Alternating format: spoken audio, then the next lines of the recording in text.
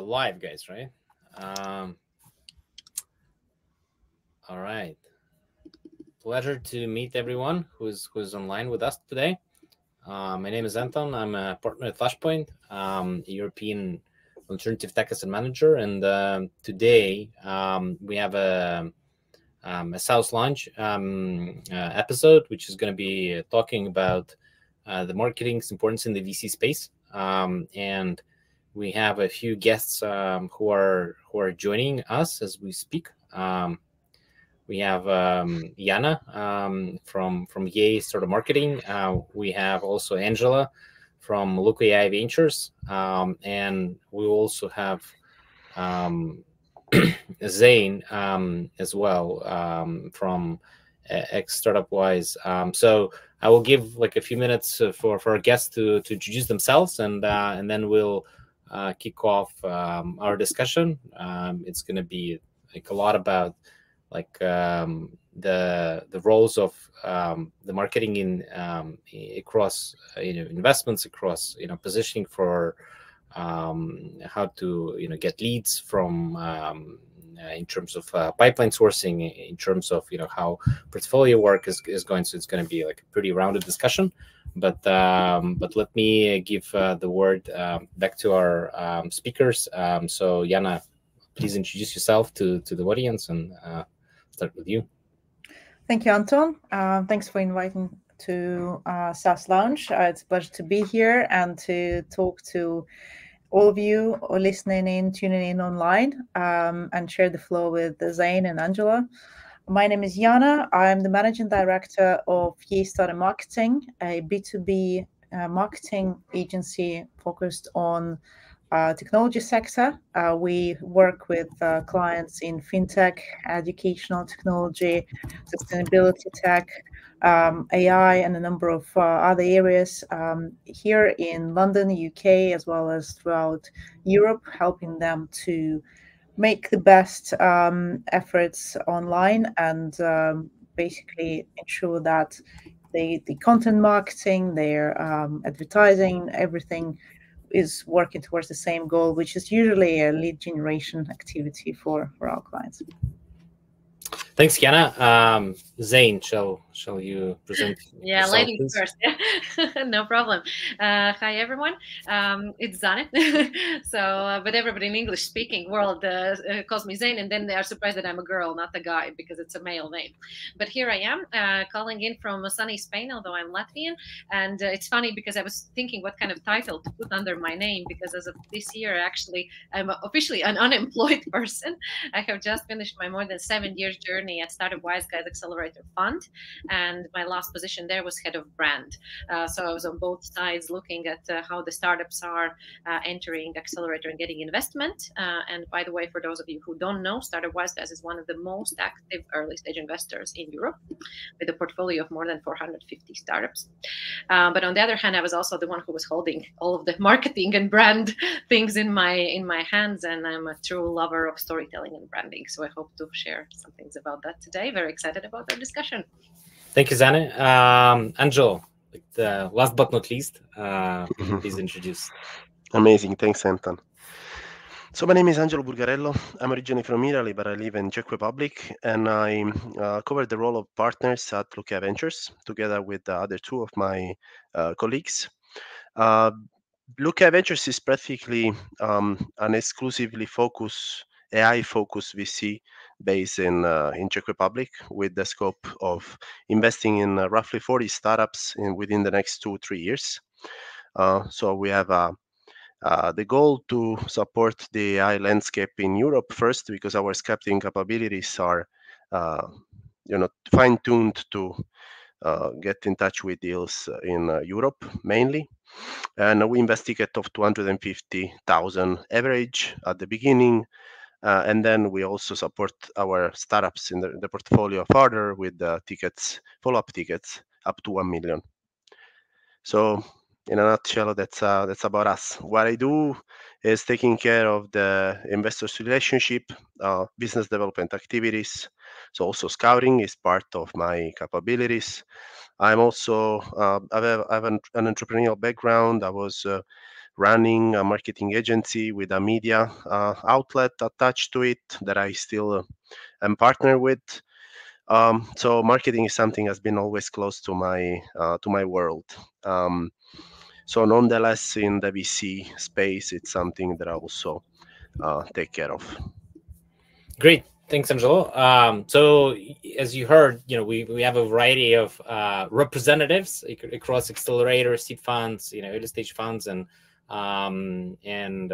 also consulting firms helping clients of the industry to promote themselves in this marketplace.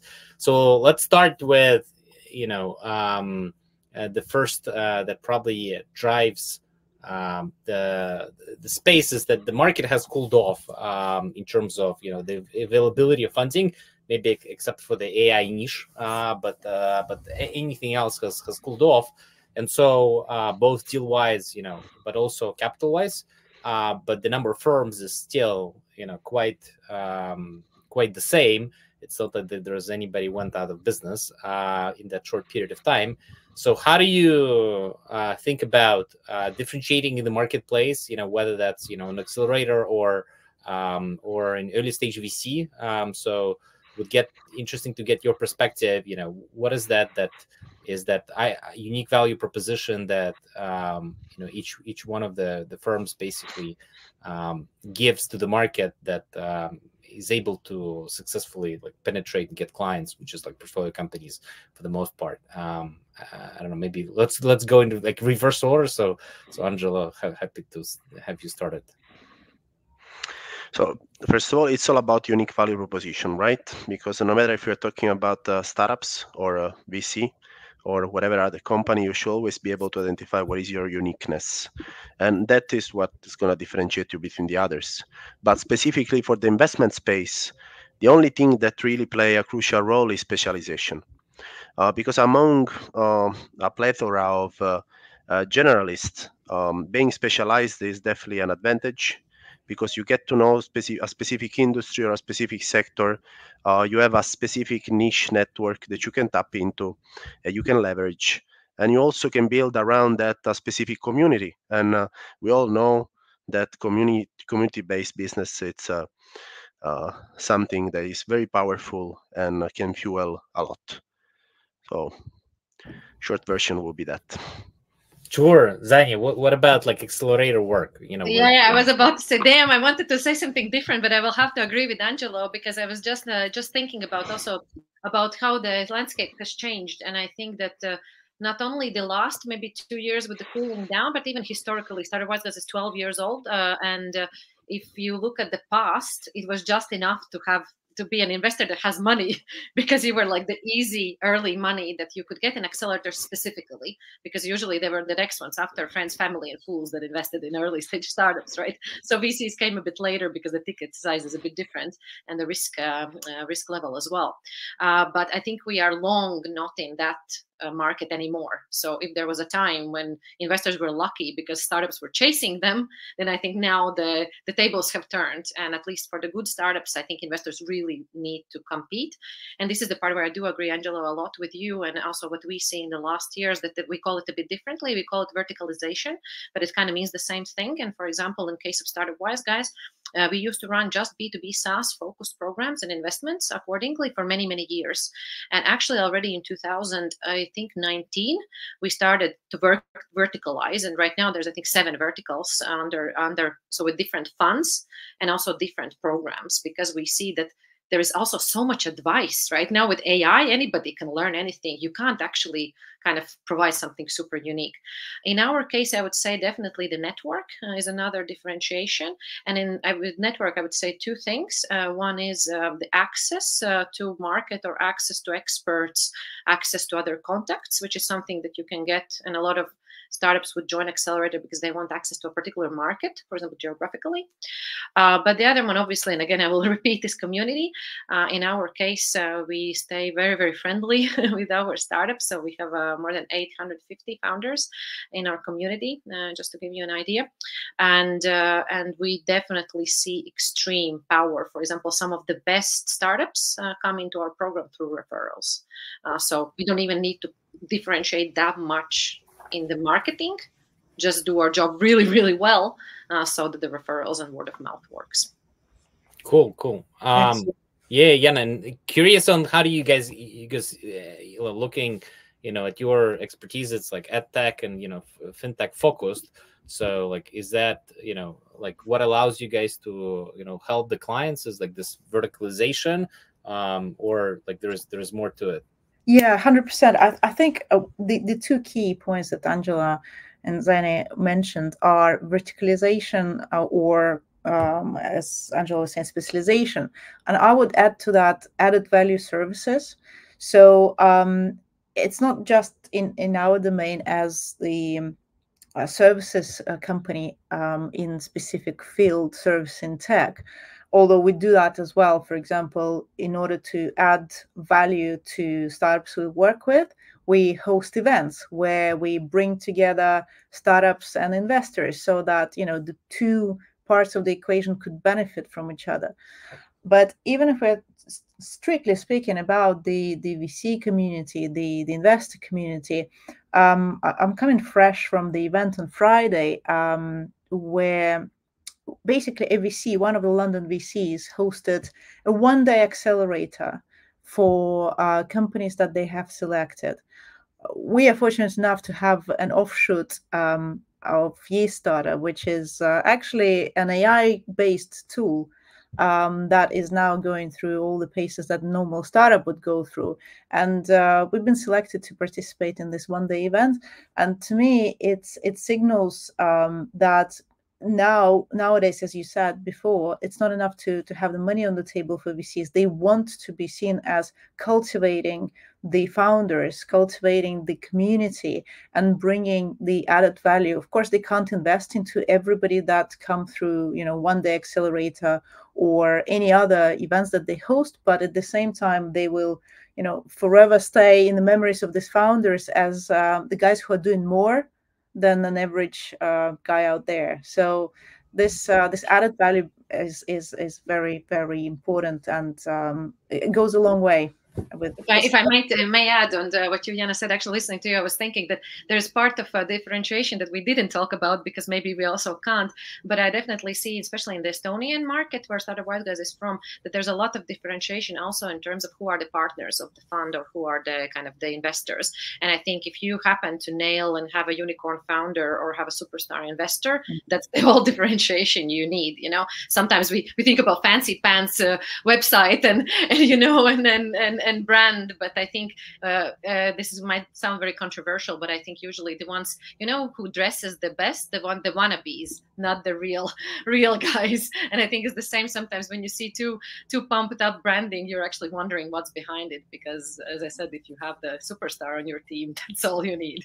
That's actually gives me a segue into the next question that I wanted to talk about is when obviously, founders, when they submit the pitch decks, you can go through the pitch deck and understand, what does the business do and evaluate, its natural opportunity to go further.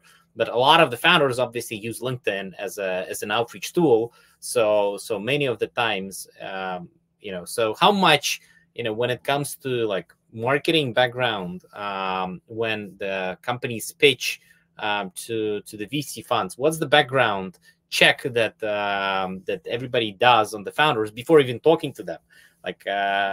This is nobody talks about that, to that extent that, okay, here's the 10 slides or 15 slides that you need to have in your pitch deck.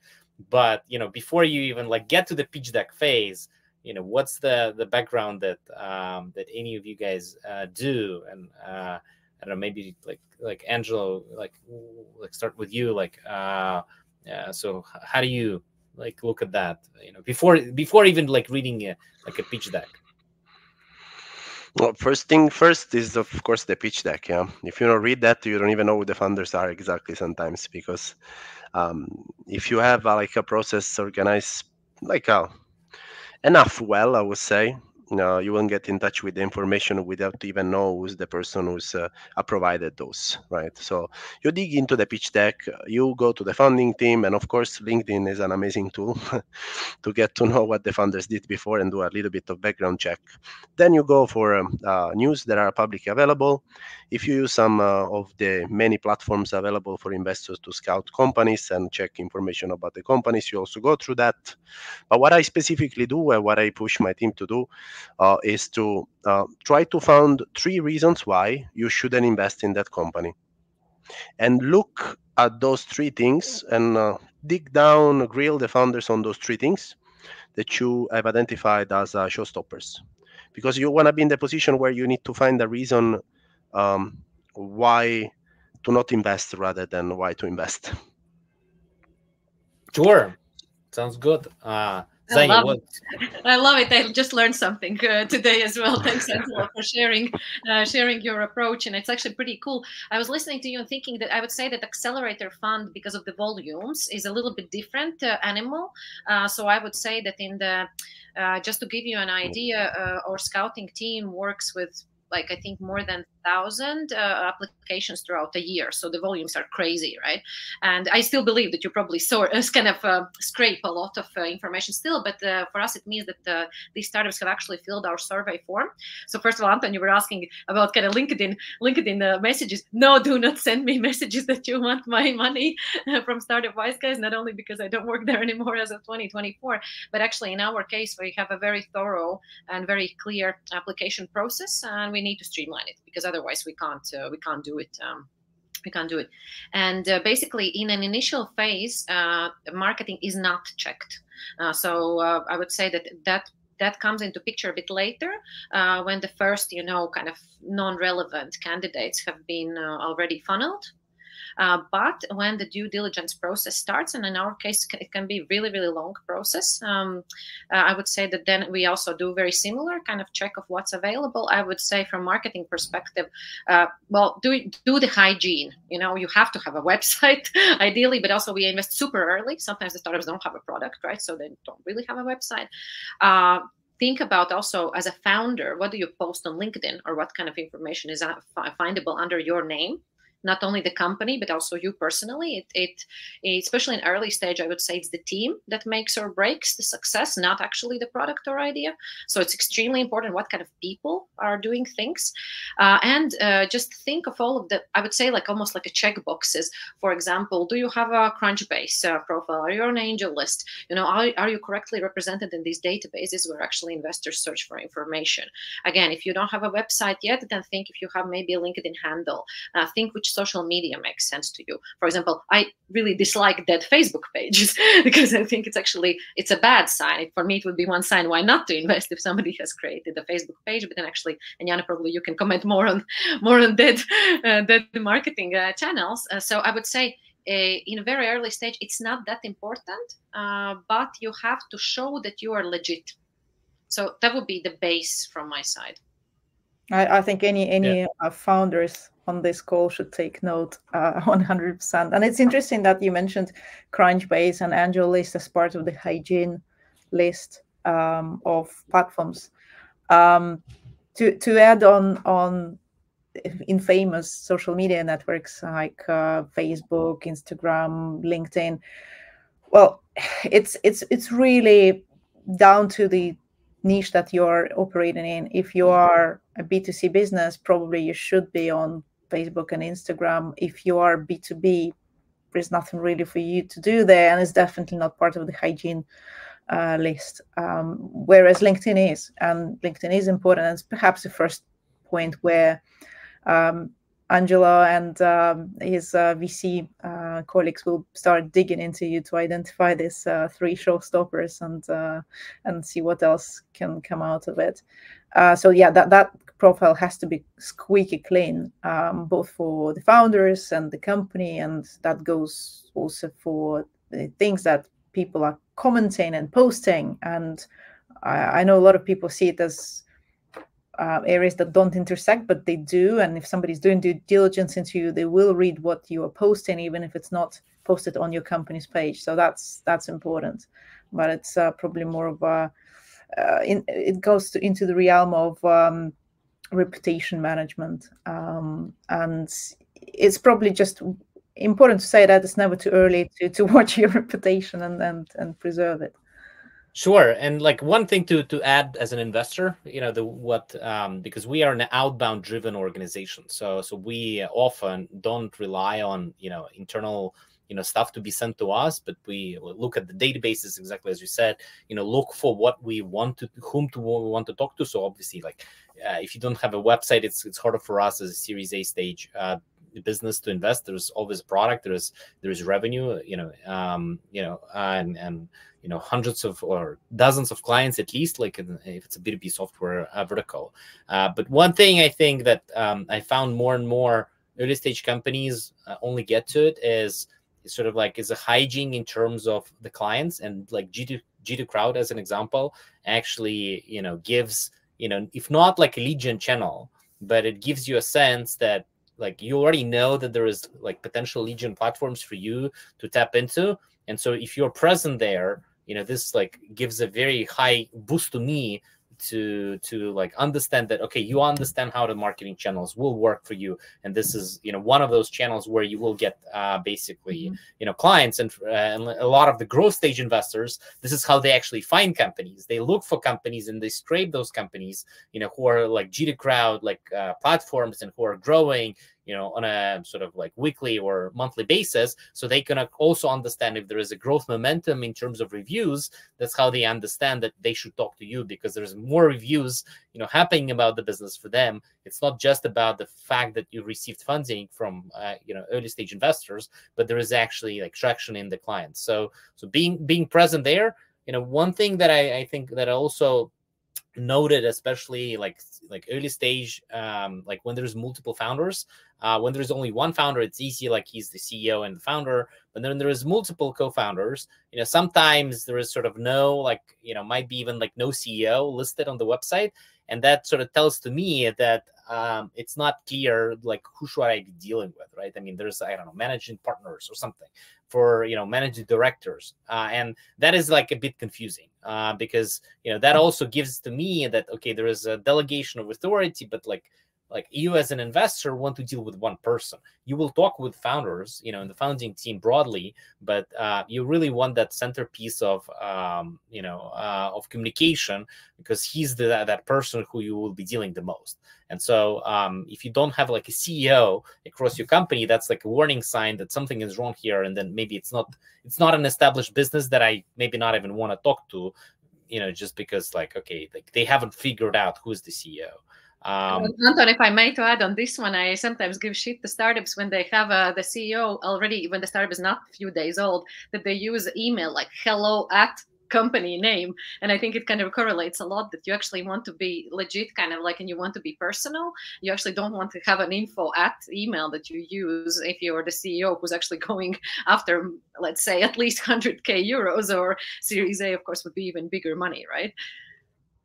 Indeed, that's exactly like and like maybe in the early stage phase, it's still like, it's people are trying to have like co-founders or equal, but as the company starts to mature and that role changes from being a founder to a professional, basically manager, and a CEO is a professional manager. It's not a co-founder and a CEO. There is two different titles, and the CEO is the one who manages really the business, and is the one who's expected to interact with an investor community. So like one of the things that emerged over the last couple of years is that obviously there's more data to collect. The industry by itself has grown to a few thousand venture capital funds. So that as funds want to also tailor themselves into some niche and like position themselves as like a data driven like VCs, and Flashpoint is definitely wants to position itself as a data driven VC, and this is like the core and the DNA of the firm. And I think it's even more relevant with an AI movement that is happening across the world. So what are you like as marketing professionals, and what would you say is like sort of like the KPI metrics to measure internally to understand that the marketing is moving into the right and delivers ROI to you as a business. Curious to kind of understand like how does Accelerator think about its like efficiency, whether they like got enough, I don't know whether that's leads or conversations, or to have an early warning system that something is being done right, and that it works in according with the plan. I guess I can start. I will be very unpopular here, and I'm sure Angelo will challenge me, and Anton, you will too, because I would say personally, also as a marketer, I am not the data-driven kind. I sometimes laugh that I'm a very gut-driven person. Maybe it comes with being a female, maybe something else. I definitely, maybe in that sense, at least personally, I'm not going with the time, but I do love AI. However, if we look at the company itself, of course, we do measure things, and here I have to say that I have actually an amazing colleague that replaced me at Startup Wise Guys, Ismail. If he's watching, then hey, Isma. And he's the one who brought in the love for data. And of course, we mostly measure overall general traffic, count of applications, and also the cost of acquisition. So kind of like basic things. But we also go a bit deeper. And since we are more inbound oriented in terms of our sourcing of startups, we have this long questionnaire, and we do actually ask them kind of, where have you come? Why do you think this is the right accelerator for you? And actually, it's very non-data driven. It's actually a lot of manual work. But these answers to why do you think it's the accelerator investor for you gives us also a lot of qualitative input. For example, that we see that our branding is working, because I think data can give you very good input about sales and lead gen. But when you look at reputation and generally kind of, is your message getting across? Are you positioned the right way? I personally have always found it harder to measure. So that's the part where we actually go more into kind of qualitative. But yeah, overall, kind of, do we have enough of applications? Are they coming in the right volume? How is the kind of like activity happening, and how easy is it to convert? One additional thing we check lately, I think we started doing it in the last years, to whom do we compete against in the founder's mind. For example, we used to compete a lot with very local players. As I mentioned, we came from Baltics, from Estonia, the unicorn land, and we used to be compared with other regional players. And lately, we see a trend that startups choose us over Techstars. They choose us over 500 startups or YC, or maybe some of the kind of bigger European players. And to us, that means that also we're doing something right. So we're playing in a different league, if I may say so. So that's maybe kind of not exactly data driven, but that's something that we actually quite carefully look at. Cool. No, it's like a combination of qualitative and quantitative in that sense.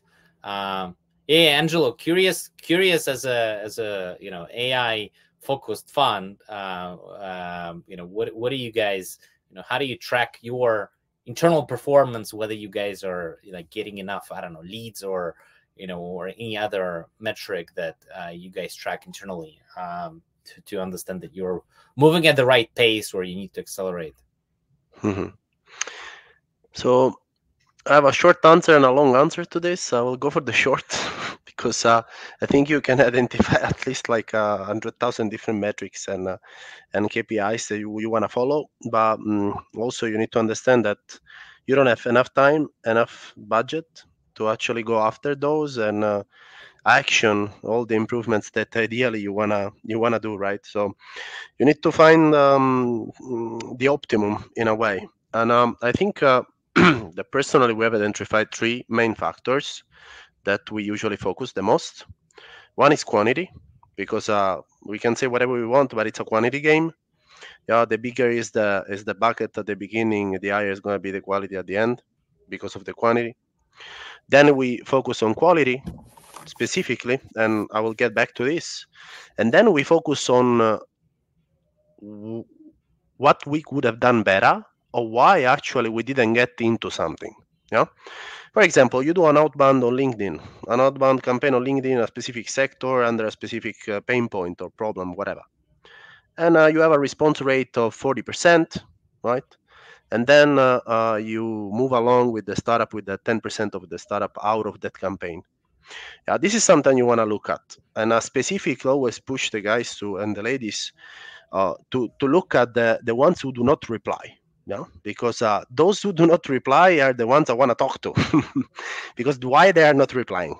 Maybe they are so good, they have a lot of investors already, or maybe they have such a good product that there is such a great competitive edge. They are going stealth. Yeah, so I'm a fan of follow-up contacts. Yeah, because the ones not responding for me are usually the ones I want to push more. Then getting back to quality. Quality is super important but difficult to measure.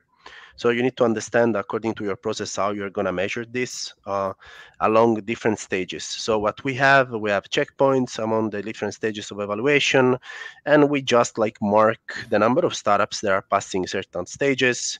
So if the higher is the number of startups getting to the latest stages, it means that the higher the quality was for the specific batch or period of time that we were analyzing.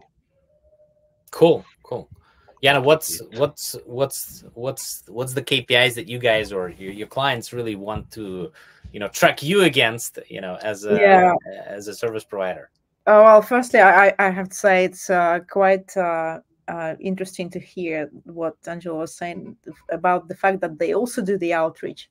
I didn't know that VCs do the outreach as well. I always thought it's the founder's job to do the outreach, but hey, that's one thing I learned today at the very least. When it comes to the marketing agency and the KPIs we are tracked against by our clients, we have some very standard KPIs that apply, say, to outreach campaigns when we run those, and I'm sure everybody's familiar with that. It's things like open rate, click rate, and response rates. We're normally targeting about 30%, open rate and about 10% response rate. These are the good metrics to go by. If we're talking about inbound campaigns, you want to measure certain points across the entire marketing funnel. So from, say, visits to your landing page or the website through to the button clicks, and conversions. So conversion actions could be different. It could be, from downloading a highly valuable piece of content like a white paper to actually booking a call with a sales rep. This is what every client wants, but this is not as easy to get to as many think. So you usually have multiple steps in between, from just browsing the website to downloading a piece of content, maybe going on to the webinar, and only after that responding positively to an invitation to speak to the sales rep. What else I wanted to add here is now with this framework, with this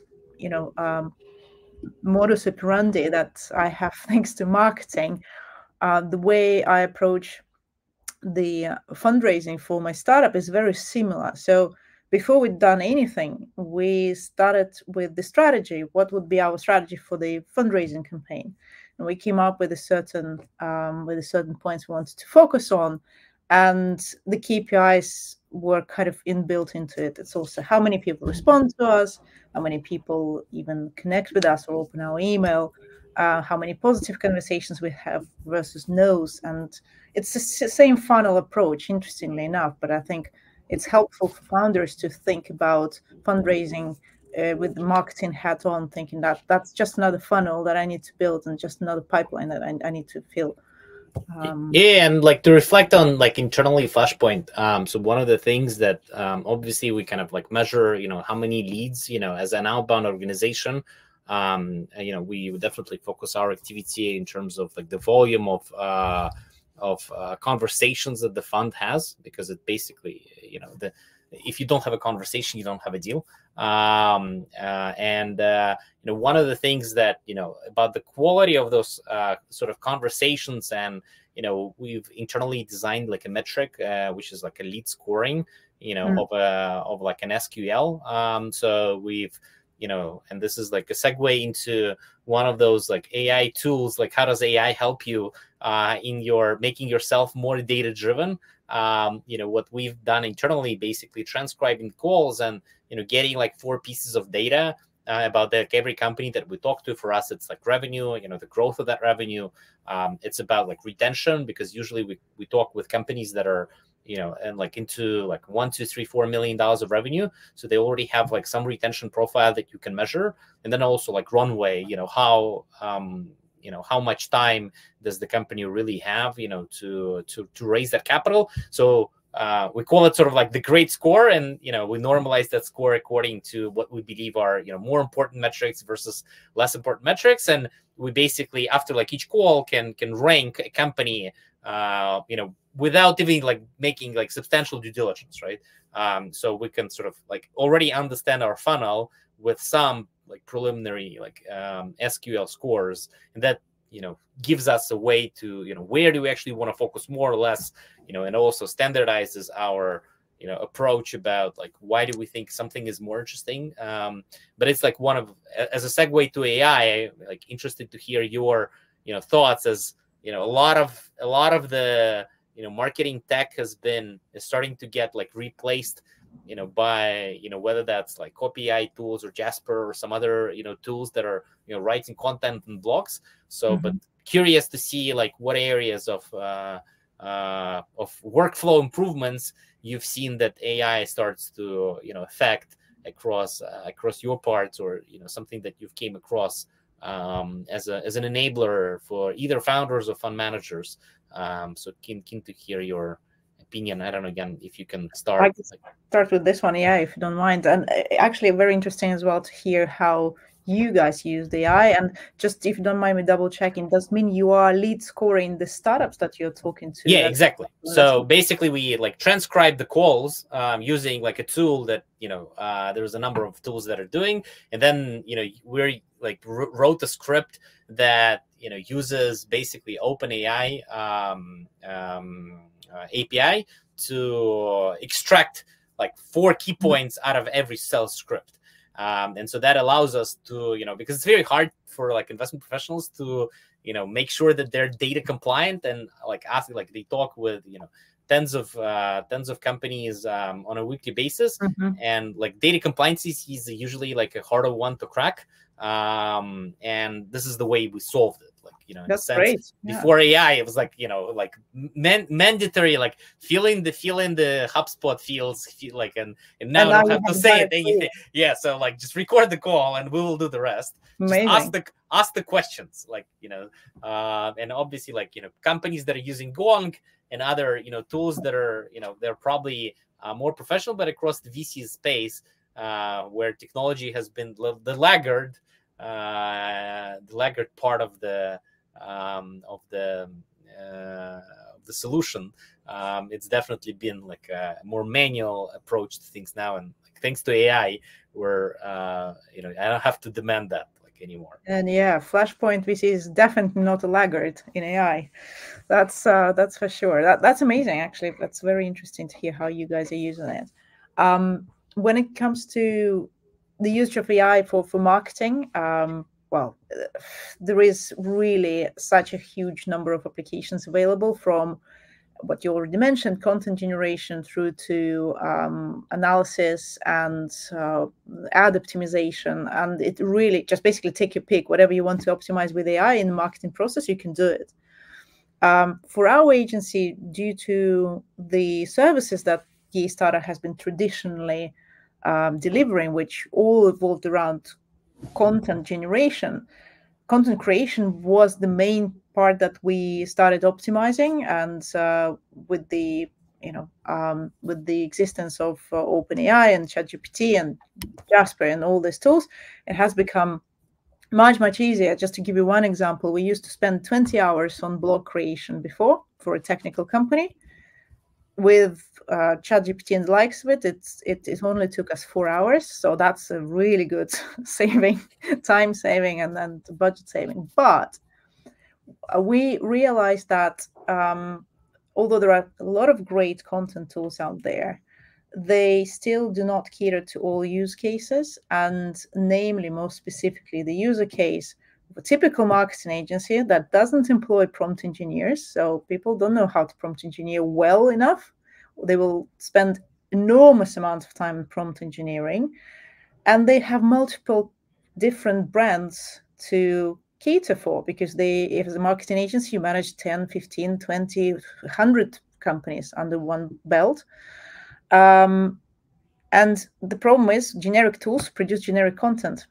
So yes, you can use it as a copilot, and yes, it will save you time on outline creation, even blog creation, but it will not produce human-centric, relevant, quality content for your 20 brands that you need to manage. If it manages for one, after lots of customizations, very good, but even that is not a given.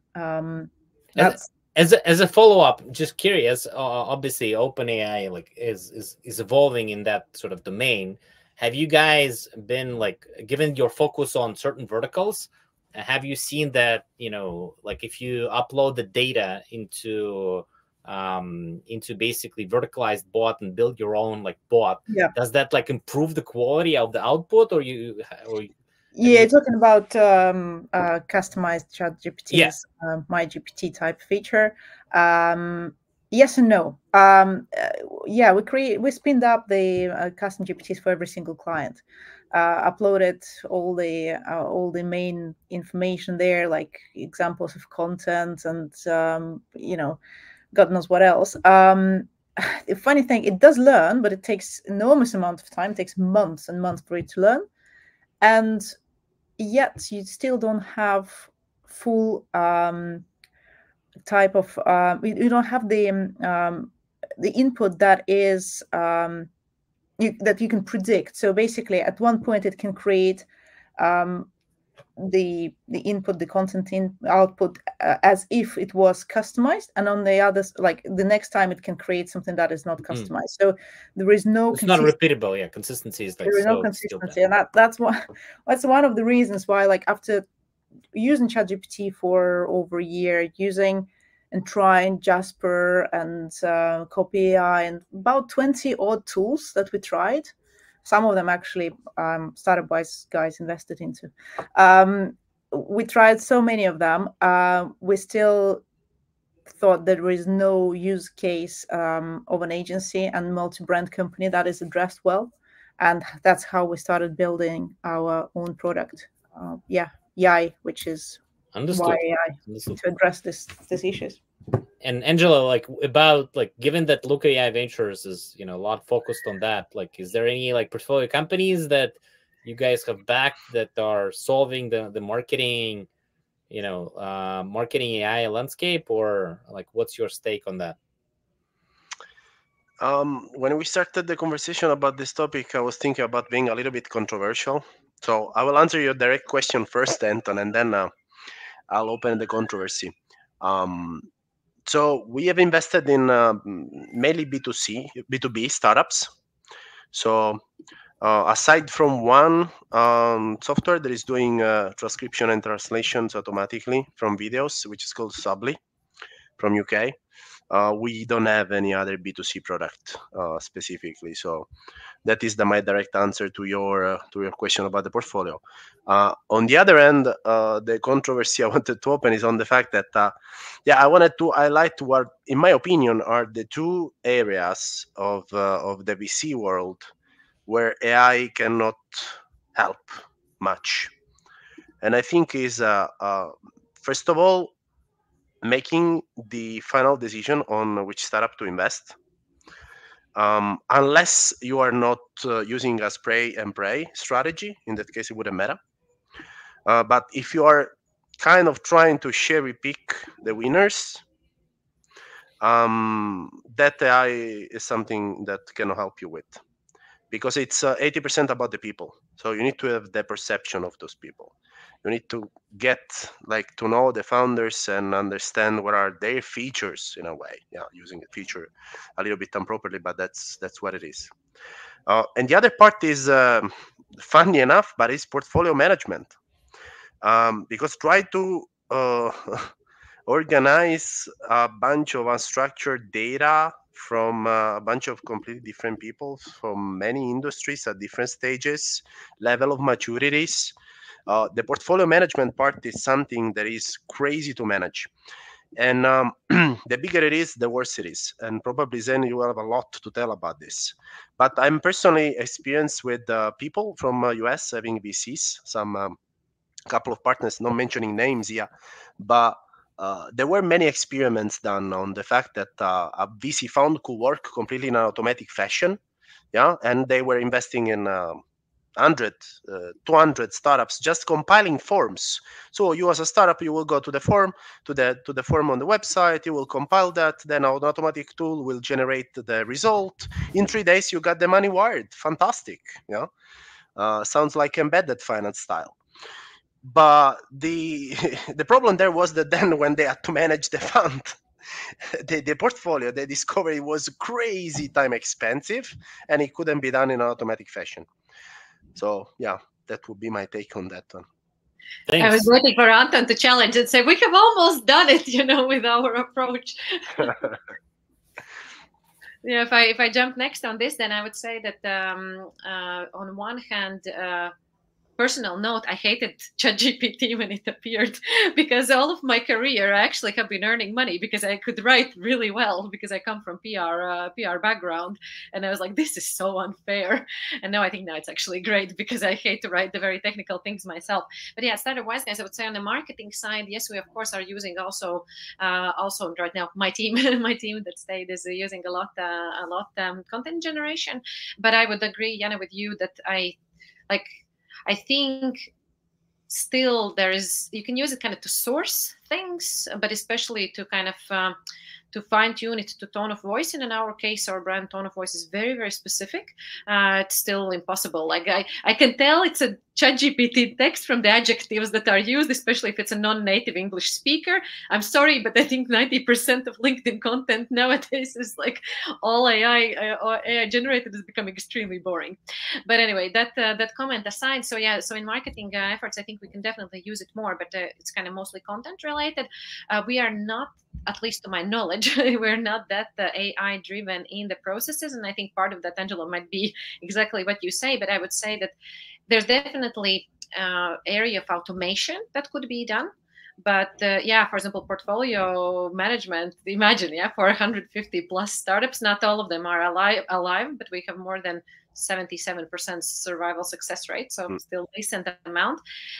We even invested in one of the tools that actually is doing portfolio management, and it's actually one thing that we're trying to do is to get the same kind of data, like Anton, what you're doing in this kind of first phase when you're trying to make sense of the data for you.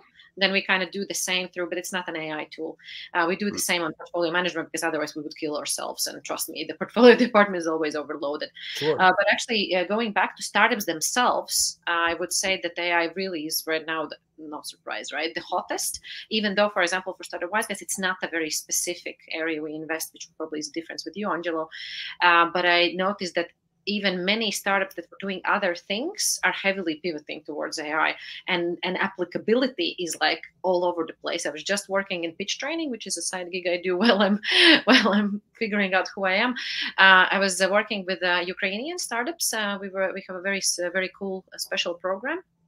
Growth Ukraine, which is a free of charge program supported by EBRD and Taiwan Business, and they're giving us means to support 12 growth stage startups. So it's also a later stage than startup-wise guys is used to.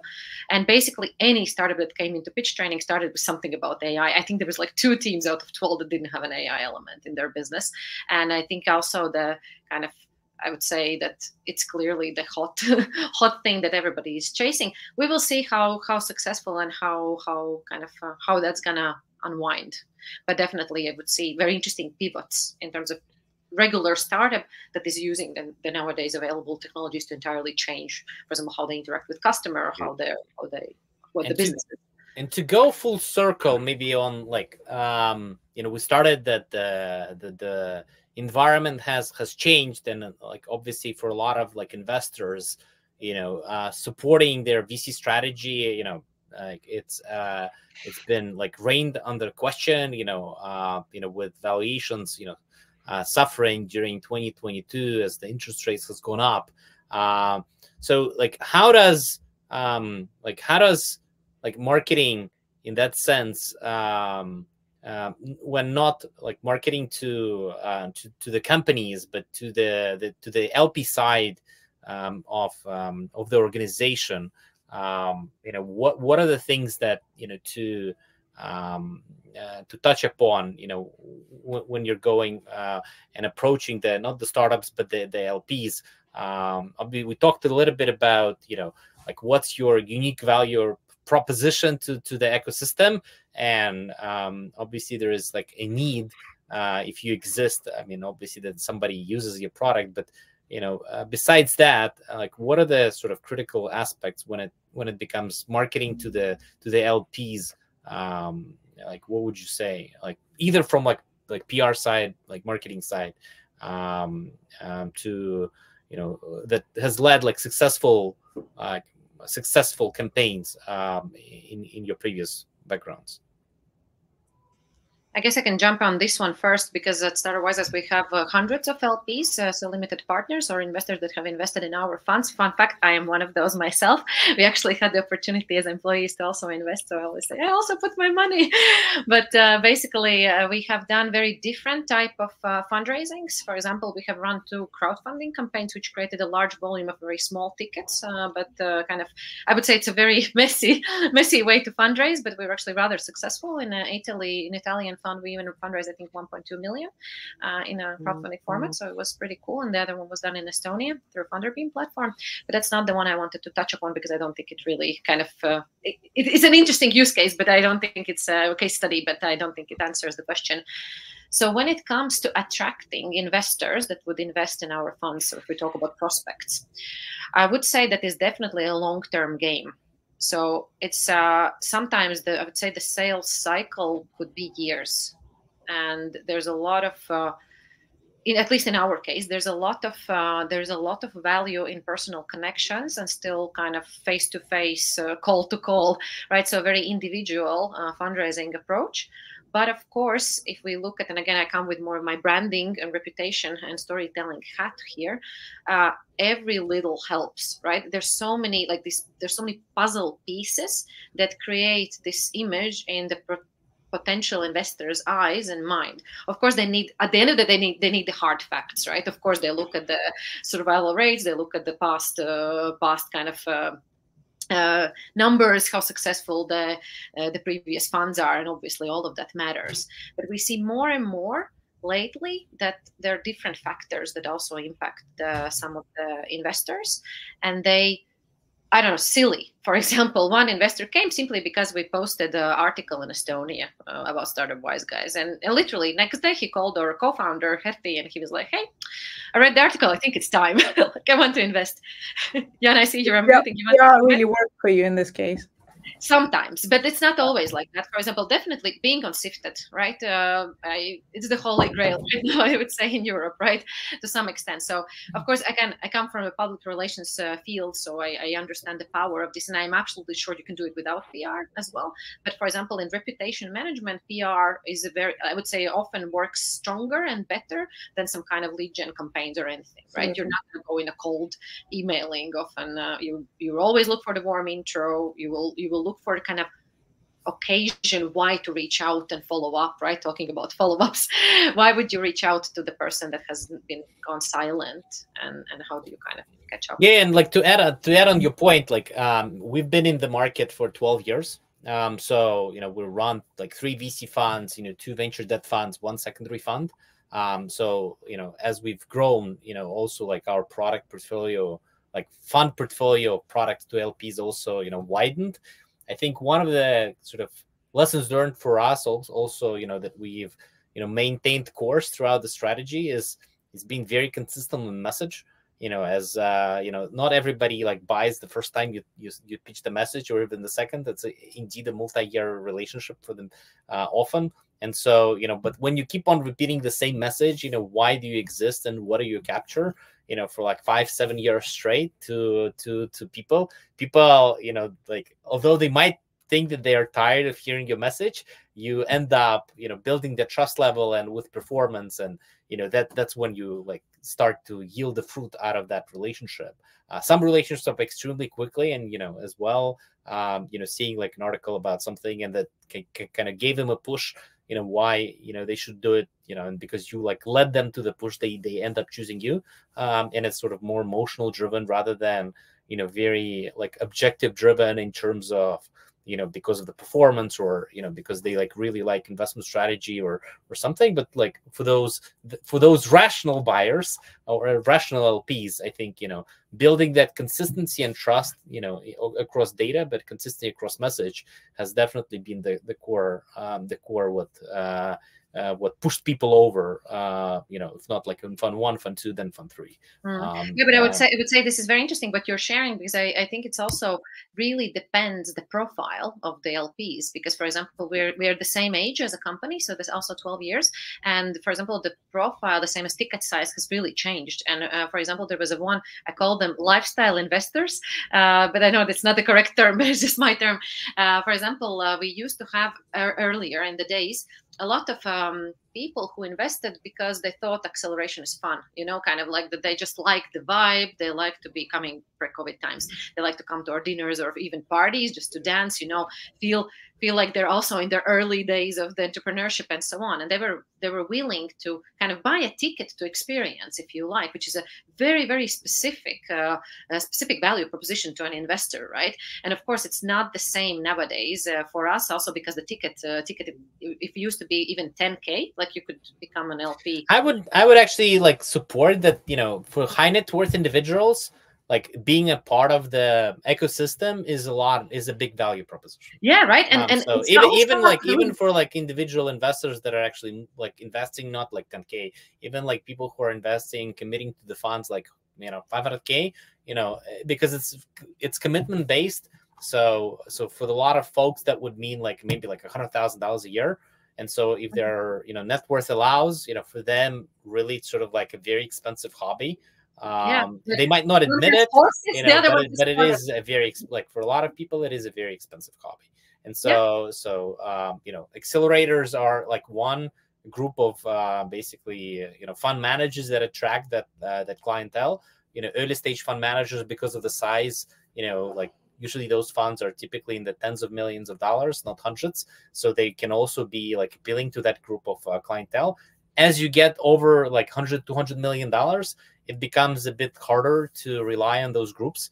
Also because then you need to have like hundreds of investors on a per fund basis, and then it's harder to keep live relationships with all of those people. That's when you switch to family offices and institutional, they tend to typically buy for different reasons. But early fund managers really like the ones that tailor to high net worth folks. They do like sell that as a one of the value props. Yeah, but I'm almost waiting for Jana to say from the marketing point of view, know your customer, right? Know your client, know to whom are you selling. And actually marketing really depends on, in our case, for example, we have a lot of this for example, we organize every year. COVID disturbed us, but we just this last year, 2023, we came back to on-site portfolio and LP gathering. So we organized basically like a non-festival for our portfolio. I think it's the biggest probably on-site gathering in the whole Europe of a fund. We had more than 200 people, I think, this year in Bilbao, and there's a lot of LPs to whom it has been the highlight of the year.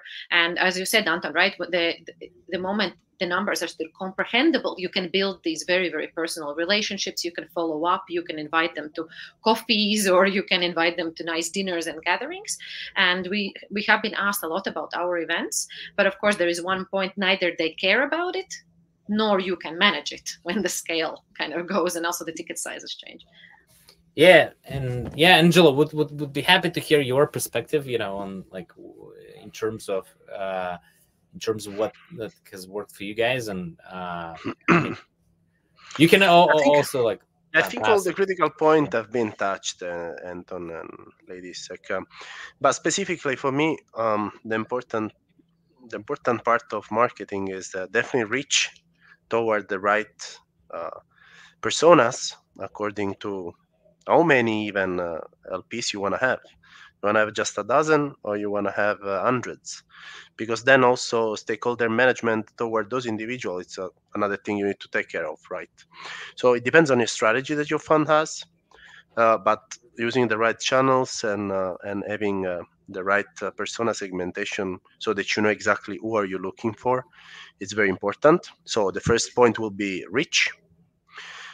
And the second point will be what I called confirmation or relevance, because you want to be present in the public space with the relevant information, relevant content, because this is going to be what those people that you reach out to will find to confirm their opinion about a potential choice of contacting you, or even if they find you enough reliable, right? So this is definitely something that is combined between marketing and PR, as Zain was also saying.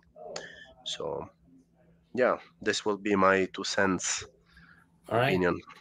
Yeah. So from what we can see, marketing a company, a startup, or scale up is not that different from marketing a VC. You still need to know your fundamentals, like who are you Absolutely. targeting, who's your persona, your ICP, what sort of reach do you want to go after, what sort of approach, what is your strategy for attracting these personas, and implement the strategy. So the channels might vary, obviously, and they will, but you can see that yes, marketing plays a big role, but there is also a role for PR to play in terms of managing your image and making sure that your message is amplified by unbiased publications out there that lend you your credibility, like Sifted or Financial Times, whatever it might be. Again, depending on your persona, what is your persona reading? You need to be there in terms of PR. What channel your persona is using, that you need to be there in terms of marketing. Yeah, and maybe to finish on the our discussion, we have a question from the audience, and it is indeed has been an additional channel of sorts, I would say, with popularity of YouTube Shorts and podcasting. So, what are your thoughts on podcasting as a tool to build that digital relationship with the stakeholders?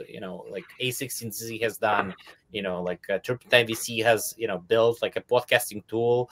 So curious on your your thoughts, as obviously it's not easy to build content plans and schedule those interviews, but curious how do you view the importance of podcasting as a tool to build the communication with your stakeholders, whether that's investors, startup ecosystem in general, like other VC funds. Some people have 20 VC and Harry built a whole company out of it. So there's different strategies, obviously, and there's been success cases, but keen to hear your opinion on this one. Sure, I can give you an opinion that I personally have on podcasts, and clients come to us all the time asking, should we be on a podcast? And 2 years ago, that would be, should we be on TikTok? And, it's just changes, and it's different fads that come and go.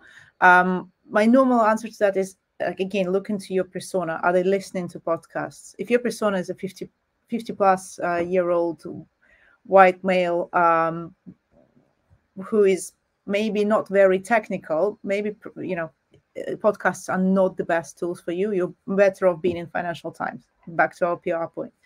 If your persona is very tech savvy and hangs out on multiple channels and likes audio content, then of course it's a given. You should be doing a podcast, perhaps. But my personal opinion is that in the beginning, or whenever your marketing resources are limited, you're probably much better off going as a guest onto multiple podcasts rather than committing to producing quality series of podcasts that will take away a number of hours from every month or week, how you're doing it, and quite a lot of financial resources. I have a friend of mine who is doing a podcast as a side gig. He actually invested about 50 grand of his own money into a podcast program for just 1 year.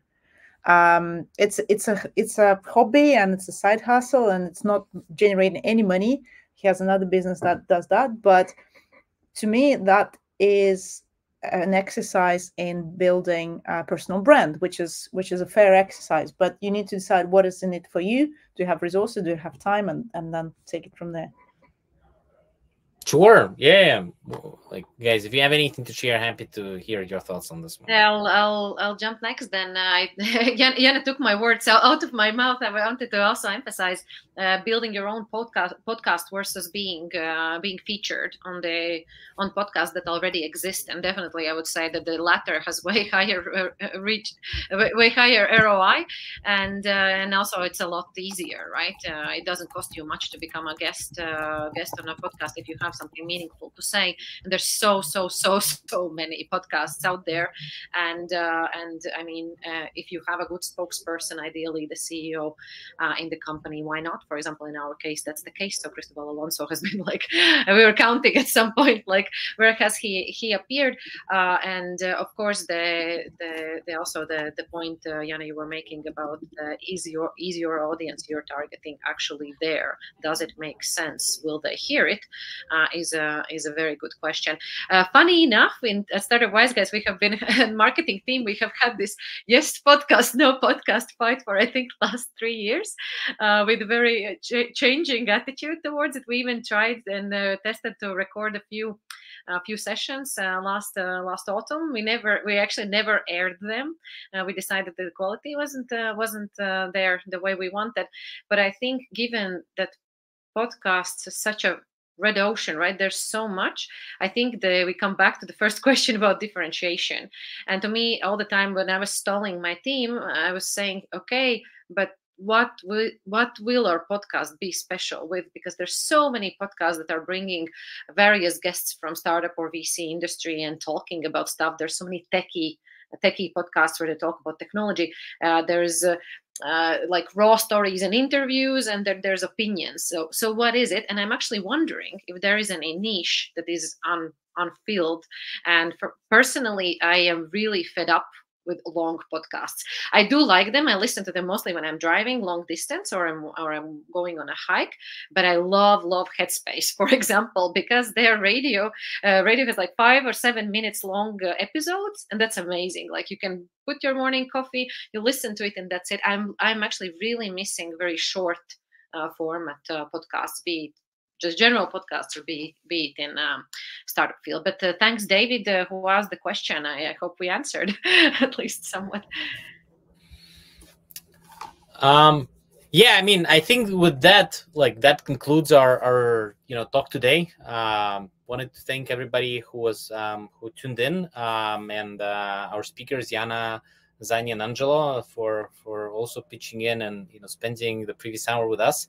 As you know, like, we continue to invest across a variety of products. We also have Startup Wise Guys and Local AI Ventures, who are also like investing, as well as Jana, who is helping startups and fund managers also to with their marketing services. So feel free to reach out to us if you want to intro to anybody. But again, thank you all for joining, and hope to hear from you soon. Thank you all. Thank you, Anton, for organizing, and lovely to meet